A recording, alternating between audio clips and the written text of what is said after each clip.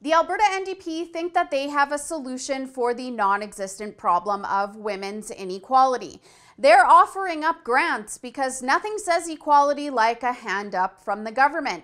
No, really, I'm not joking. Lately, the NDP have been flooding the media with press releases about essentially nothing.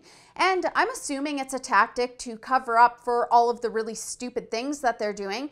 But if you sift through all of them long enough, you'll find little gems like this one here.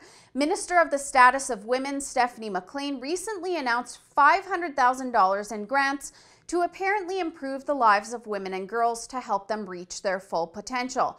The grants can be used to organize conferences, training and events, special projects, mentorship programs, and expanding initiatives. Meanwhile, tens of thousands of men in the province are out of work, in part due to the NDP's destructive business-killing policies. Last week, a report suggesting that Saskatchewan will outdrill Alberta next year shows that this is an accurate statement. Yet, I don't see the government making any attempts to solve this very real problem. Instead, they're focusing on throwing money at a problem that doesn't exist. I don't know how many times this myth about inequality between genders in North America has to be debunked. But if you're complaining about it, might I point you to Saudi Arabia, where women can't drive or they get thrown in jail, or other Middle Eastern countries where women are made into sex slaves and aren't treated as equals under the law whatsoever.